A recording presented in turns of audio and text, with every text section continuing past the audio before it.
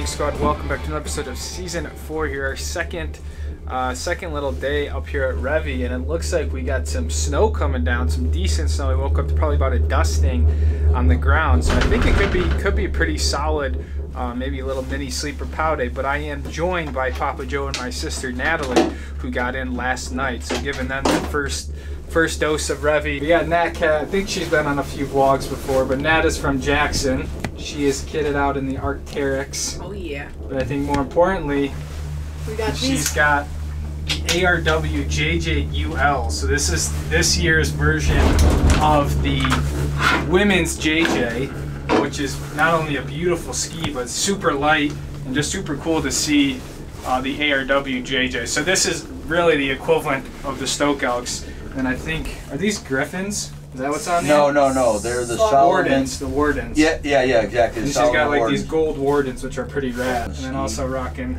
the purple zip poles and stuff. So, and then Joe is kitted out with some new Montec gear, looking fresh.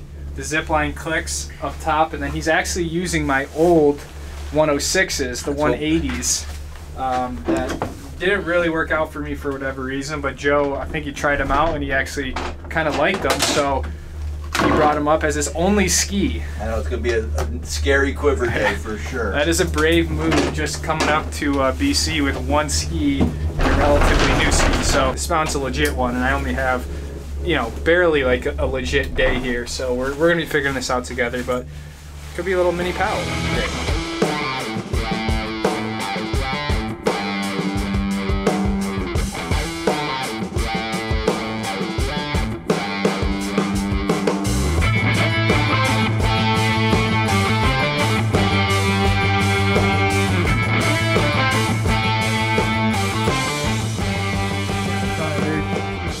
Even once we get in the trees, I think there's a few cut-ins, so just be careful. So we're going to kind of go over where those people are. Where the snow is sickly good. I know, last time I went right with that tree clusters and literally just like, I'm just straight down, so that's what I was kind of doing here. Alright, that's fine. So you want to go over that way? It doesn't matter. I was going to try a little different area. I was just going to go straight. You okay, Nat? Yeah. Just take your time. We're just going to get warmed up.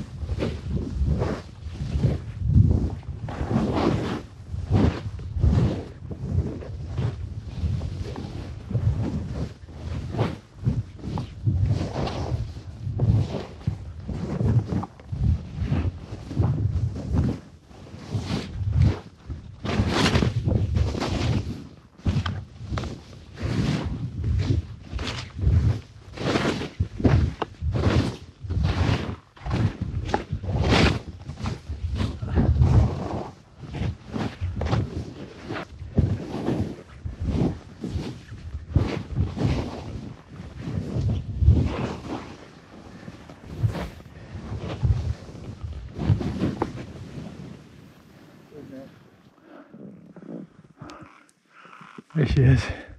Yeah, it's really good snow. I know. It is good. Life is good or life is good. I mean, what's up? It's beautiful. My dad, I love you so much. I love you too, but I guess I love you too. All right. It looks like there's a yeah, we just gotta go down to the right, and then it kind of traverses back, so.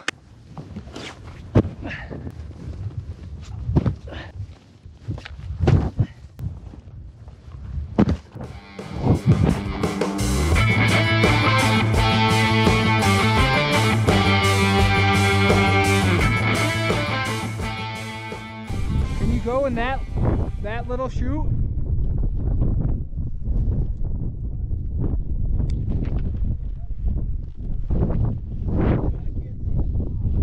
I'll go look in the top real quick.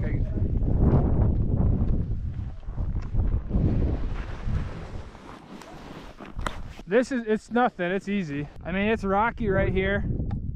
There's a track, but it exposed some rocks. And then straight off is a cliff. Yeah, straight through here is fine. You'll be underneath where Joe is. Your best, you gotta come this way. But there's some rock. If you go straight, it's a cliff. Yeah, that's all right.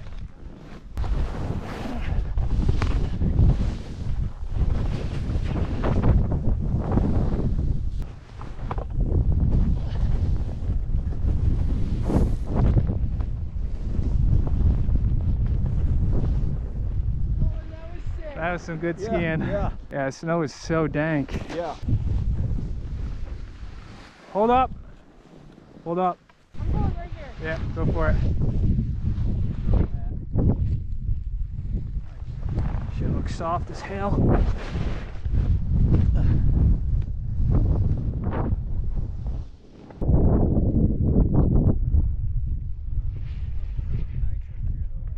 Nice. Dude, you're making me do that. Woo! Oh yeah.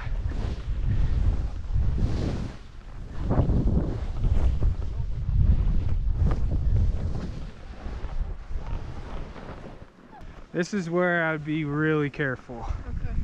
Because this is how I got cliffed out. Like right below you, Joe's a cliff, so don't go down too low yet. Because that's all gonna be a cliff. That's all a cliff right there. Hold on, Joe, because there's another cliff sign right there. Yeah, I would rather push right.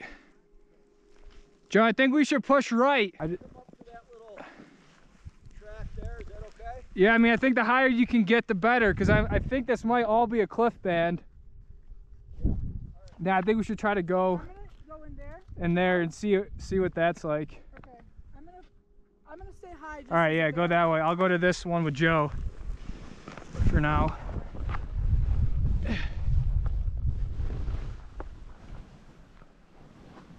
All right, so this is good here. Yeah, same. What do you guys think of Revelstoke so far? Dude, this is sick. I'm giving it a thumbs up. Yeah, this is a repeat trip. Definitely a skier's mountain. Got a lot of great terrain. I love the trees. First of all, they're pretty just in and of themselves. But two, they give you so much visibility. Little drops, it's kind of awesome. What I've noticed up here in BC a lot is how quickly the visibility can change from bad to good and also good to bad. So it seems like whether this is a cloud or fog or whatever, it does move really quick. So before we couldn't even really see the lift line, and now we're able to see up to the top. But you know, that could all change in a few minutes or so. But I think we're gonna maybe work our way over towards like the back little Northway bowls and stuff like that. But we're all pretty tentative and cautious just because of the terrain here. But it's definitely nice to be with people while skiing this stuff rather than always solo. But yeah, good skiing, good snow. Good vibes. And good vibes. Armada gang.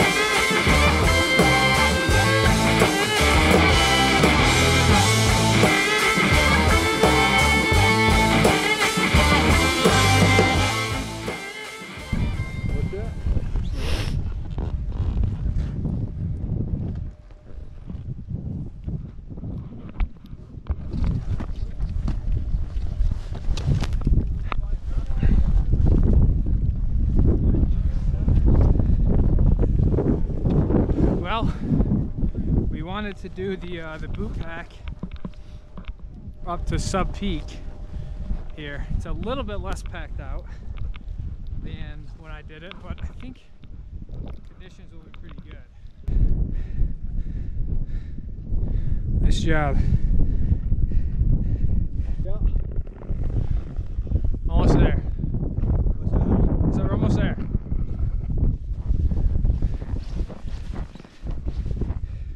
I think Joe's hurting a little bit. In a way, I feel like I'm breaking trail. There's not as many holds really, so footing is kind of tough.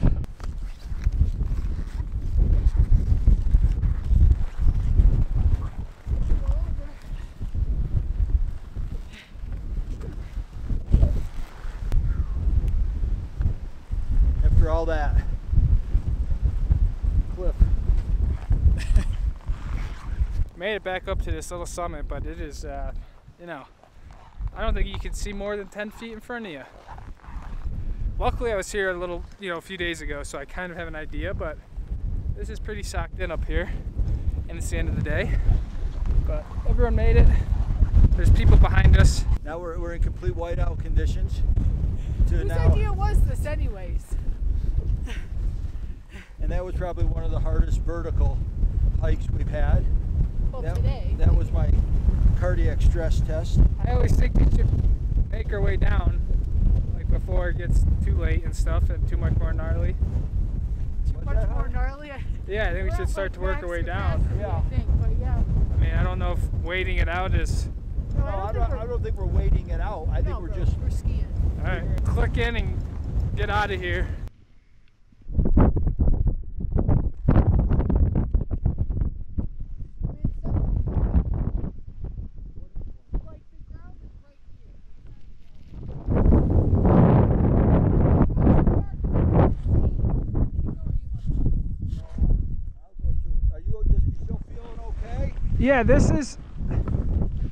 Yeah, this seems like the traverse here. I'm kind of on it. It's just so windblown. You're okay, just go straight into it. I can see you from here. You're good. Yeah. Yeah, Nat, and the visibility is improving as we get below. We could cut that way. It's just, I know it's rocky. Yeah, no, I think you're right. Let's stick with Those two rock bumps? Kind of, yeah. Okay. Yeah, then let's do that.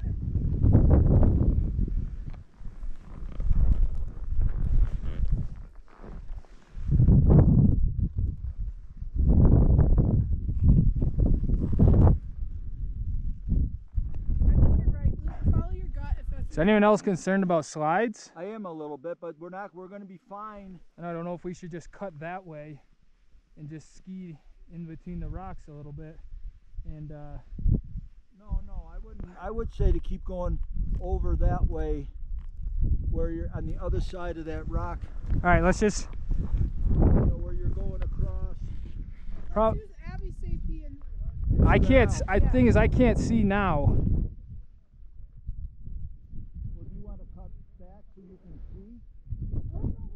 You don't feel good about going right here? I honestly feel a little better going there than I would trying to traverse this whole bowl. And create a slide. Yeah, and go in. I'd rather... Can't we go right there? Is there a cliff down there? I think the cliffs, I think the little rocks that you see is kind of what it is. I would just go, I would just go easy through there. Right, But you can see where those guys are. It looks pretty okay. I don't want to traverse across the bowl. Yeah.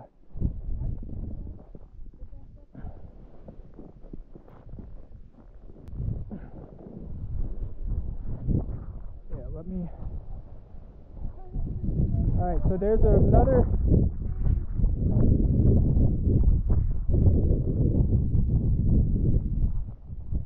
There's a rock kind of right where Joe's on, straight down, and here, but I think I can, let me go down, I guess, into the choke.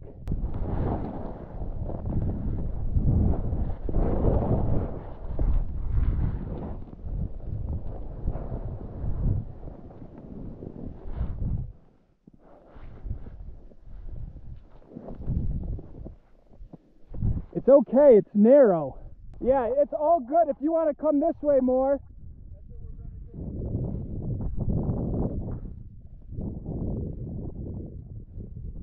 Yeah, you're good to drop in there, Joe. Yeah, it's a little bit, and there's one right in front of me. Keep coming, keep coming. Now you can drop and stay to your left, but don't go past me. This is all cliff. Come back this way, and just ski right here. You should be fine. Yeah.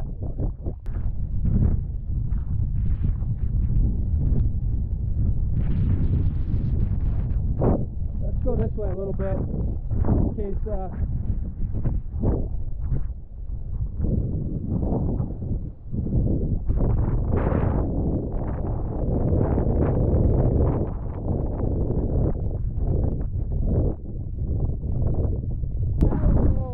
yeah, that was a little stupid.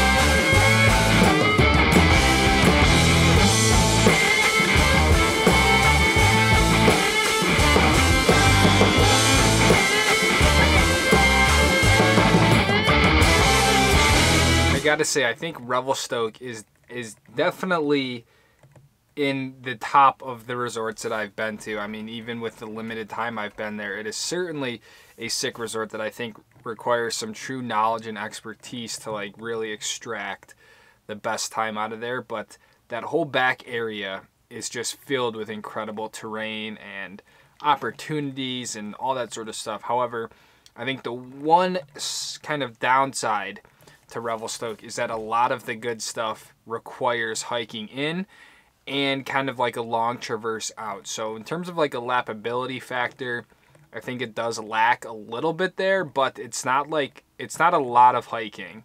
It's like just enough to make it worthwhile and stuff like that. But what you get, I mean, it's definitely worth it. And even skiing from the top all the way to the base of the gondola, I think there's like over 4,000 feet of vertical. So it is definitely a big resort. Perhaps the biggest thing I've learned from being in BC so far is to just not drive at night. Do not drive in the dark. I just drove from Revelstoke about 2 hours to Golden, British Columbia, which is east, in House's Kicking Horse. And that entire drive was just, it was just, I don't know. It's not even that it's like a really gnarly road, relatively speaking, but it's just so dark. And you have so many truckers up here that it's just like a lot of the stuff is single lane, and it's just like there's no reflectors on the road. It's just, it's crazy. It's crazy how dark it is. And I feel like I don't have the best eyes when lights come on. Like everything just kind of merges into one, and I'm like, I just can't see. And so do not recommend driving these roads once the sun goes down if you can help it. But I am here in Golden. I'm staying at a hotel. I'm not sure if I'm sleeping in the van tonight or what the deal is, but I think we're gonna grab some dinner and then lay low. I'm exhausted from the day today, and tomorrow we're skiing Kicking Horse, so should be another rad day. Thank you guys for watching. Hope you guys enjoyed another episode of season 4, and I'll see you guys in the next one. Take it easy, fam. Peace out.